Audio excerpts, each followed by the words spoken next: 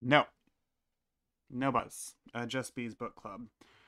Today's a short one. We're talking The Clue of the Black Keys by Carolyn Keene, the 28th Nancy Drew mystery. You can see here this beautiful 1950s re-release. That's what you when you get these yellow bordered hardcovers. Those are all the ones that are re-released in the 50s. You know, Nancy Drew originally written in the 30s, the 30s through the 90s, I guess technically, depending on which uh, versions you're reading.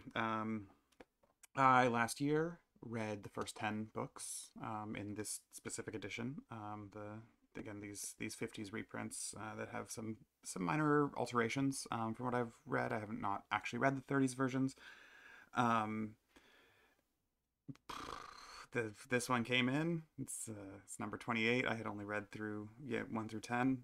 This is about as bad as The Secret at Redgate Farm is, which is number like 4 or 5, in that it is just among the most explicitly and miserably racist of the Nancy Drew books.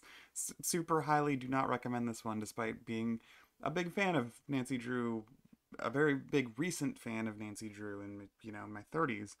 Um, in the pandemic times, just discovering it. I never read her books as a kid. I started reading it because I was like going to run a Nancy Drew inspired tabletop game, and was like, I should probably read some of those because that game's still going. I'm still occasionally reading these books. This is just one of the worst. Just one of the worst I've read. Just easily one of the worst I've read. It's all about. I don't. Who cares? Who cares what it's about? You can find it out. You can go look up a summary somewhere. But you haven't because you're a B, so you've already read this, right?